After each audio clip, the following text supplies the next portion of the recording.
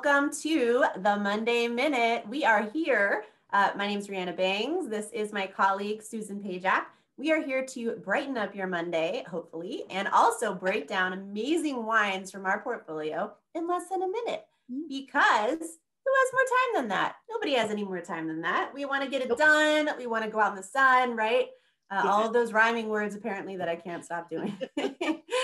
So today, Susan is going to break down this amazing bottle of wine, Cousino Macul Lota, their flagship, in less than a minute. And this is a really beautiful wine, very storied. So I'm super excited. Can she do it? I have my timer.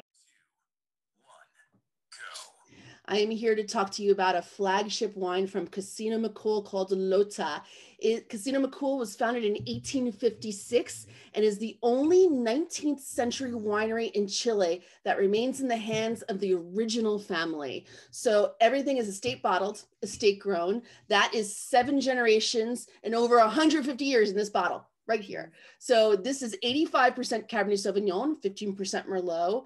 The vines are grown in the Maipo region of this northern end of Chile's Central Valley.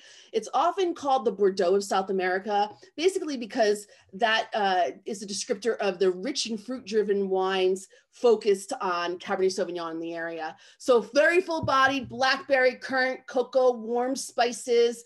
I would pair this with more complex dishes like risottos, maybe Italian food, and I think I'm gonna have this with leg of lamb on Easter. So put on your table. Yum. Yes, I think you did an amazing job. We got in just in a minute, and I was so captivated that I honestly wasn't even looking at the clock.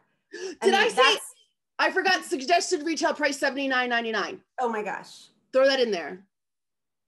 I would not have even noticed. Yeah, okay, $79.99. I mean, think about the competition for a Bordeaux style amazing wine for $79.99. In collector's hands for under $100. I still have my clock up. This is actually, I pulled this from my cellar. This is a 2010 and it still has legs on it, right? Like it still has room to grow. So we're on the 2014 vintage, so we're excited. But anyway, Susan, thank you so much. You did an amazing job. We love the Monday Minute. We're having such a blast. Please like us, subscribe, drop a comment, only if it's a friendly one.